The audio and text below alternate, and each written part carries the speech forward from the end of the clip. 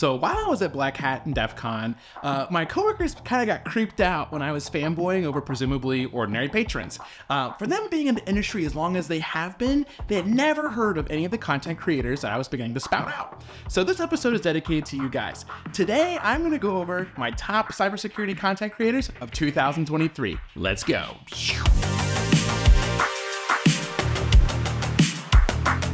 Welcome to Cyber Studies. If this is your first time here, my name is Giovanni. Thank you so much for stopping by. So this is not an exhaustive list or in any particular order of importance. I will organize them by the medium that they're on, but please let me know if I missed any good, content creators down below in the comments, and I'll make another follow-up video. Also, at the end of this video, I will do like a screenshot-friendly card. So if you wanted to, for like a reference later on, you can just screenshot it on your phone or your computer and reference it for later on.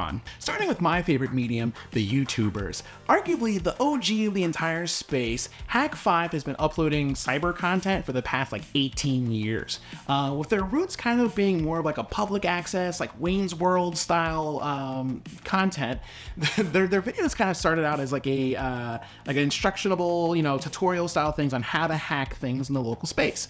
As time had gone on, they basically evolved into like a media network, hosting, collaborative, episodes with other content creators, as well as doing like product launches from their Hack5 store. And then they're currently more on this vibe of doing the threat wire or their, 1 to 2 times a month news feeds.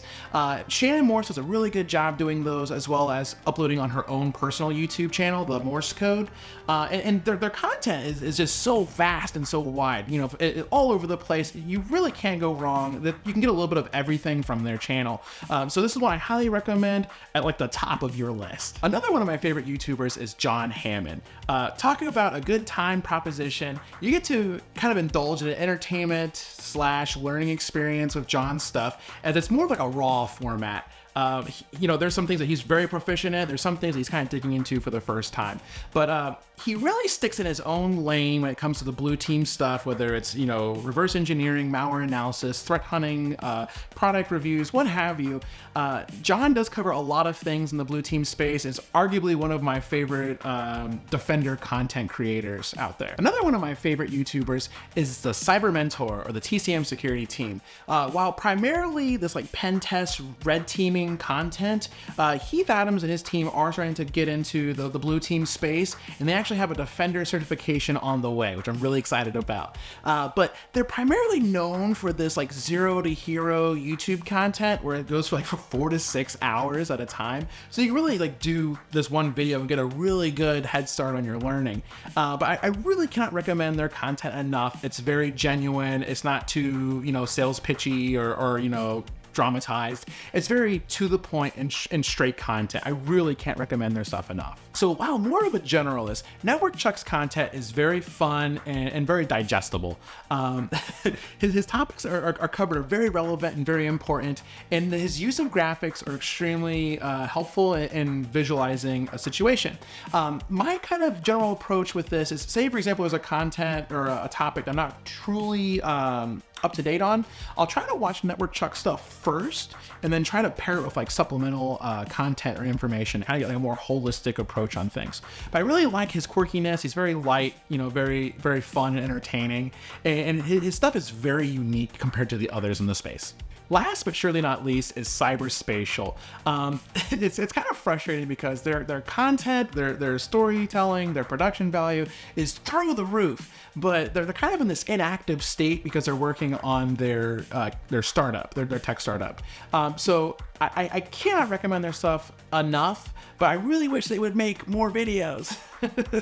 I can make a 1-hour YouTube video alone on just the content creators in this space. But here's some honorable mentions right here, some extra ones to kind of go down that YouTube rabbit hole. Now, sometimes we probably shouldn't be watching YouTube videos in the car, and this is where podcasts come into play. While technically a YouTuber, I enjoy watching David Bomble's content while I'm doing something around the house or on my way to or from somewhere. But his stuff's really good in the regards that he'll bring on guests from different walks of life, from different parts of the industry, and his stuff is really entertaining. The folks are really well spoke. Everything about him is just really good. So while technically not a podcast, I listen to his stuff more than I watch it.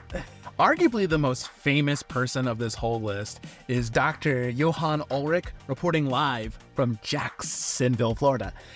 He is the Dean of Research with the SANS Institute and does a really good job putting a good 5 to 10 minute dive on a podcast that's happening every weekday. Now, what's really cool about these is you do get a little bite-size tidbit on what's going on in the landscape at the moment, but you can also kind of pivot to other podcasts or kind of get the juices going for your research when you get to the office. Another one that's really good for news, a good daily listen, is the CyberWire Daily. This one is a little bit more higher production value. It is more of an orchestrated piece. But what's really cool about this one is you do get a larger segment of time to devote towards specific, topics in cybersecurity. They do have some other spin-off podcasts, but this is the one I really recommend. It's a good one to have in your rotation for podcasts. Another really famous one is the Darknet Diaries by Jack Rhysider. This one is a little bit more fewer and far in between, with about 1 to 2 times a month, but these ones are almost like a true crime style podcast. So they go over things like hackers, breaches in cybersecurity, shadow government activity, and anything in between, really. The content is very widespread, and he does a really good job kind of explaining it in a technical sense. I really do recommend it. It is definitely one that is, again, here and there as opposed to a daily listen, but primo quality. Stuff's very good.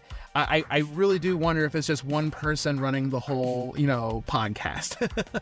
So a few times a year, I do like to do a cybersecurity certification, not only to stay more competitive in the market, but also stay sharp between the ears. I do go down the Udemy or LinkedIn learning paths for more of a formalized approach on training. I passed the Security Plus exclusively because of Professor Messer and Mike Myers. I listened to their content as I was driving to and from my commute from my former job. But Professor Messer will do is he'll upload an entire course worth of YouTube videos in seasons. So he'll do Security Plus, Net Plus, what have you, in the CompTIA trifecta, and then he'll supplement the content as it needs to be updated. Now he does offer a members only course where you can do live study groups or cohorts, but his YouTube content is supreme. It is so good. As mentioned, Mike Myers' stuff is really good. Again, I used his stuff on Udemy back in the day for, I think it was Security Plus and CYSA, but his content is really good. He has moved to, I believe it's totalseminars.com. It's an external platform, so his own thing. I can't speak to it. I haven't used it myself personally, but I do know that back in the day, I enjoyed very, wholeheartedly spending the $40 to $50 for his courses on Udemy. So his stuff was very good, very entertaining, very lighthearted, very, funny. And you really need that when you're learning these kind of monotonous, tedious, task in these certifications. So Mike Myers is another one that I really hold near and dear, and is a heavy hitter in the certification scene. Between Udemy and LinkedIn Premium or Professional, whatever they call it, Jason Dion is another household name when it comes to certifications. I used his stuff for the CYSA, and it was top-notch stuff.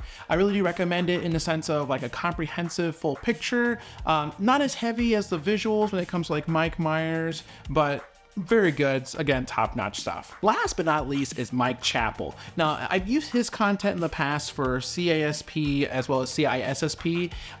His stuff is so good, and he has this this interesting corporate-sounding voice, in a good way, where it just resonates, it moves and grooves. It sounds really good. His voice is radio quality. He also kind of I don't know if he invented the glass chalkboard, but he uses it like he did. It's one of those cool tools that's in his utility belt where he's able to kind of show something, make it a little more digestible. And these level 3 certifications are a lot to take in. So any sort of tool to make it more digestible is very well appreciated. So as promised, here is a comprehensive list, snapshot of all the creators that we talked about today. I truly want to express my gratitude and my undying appreciation for all the content creators I put on this list. If it wasn't for you all, I really wouldn't be here today. From my career to this modest this YouTube channel, it's all based on your guys' shoulders. So I'm very appreciative. Thank you so much. I'm also very excited to see where all the new content creators are taking us in this ever-growing landscape and the roles we'll be playing in our community. If you enjoyed this video today, you may also enjoy this playlist right here, where we go over the most influential books of cybersecurity. Thank you very much and have a good one.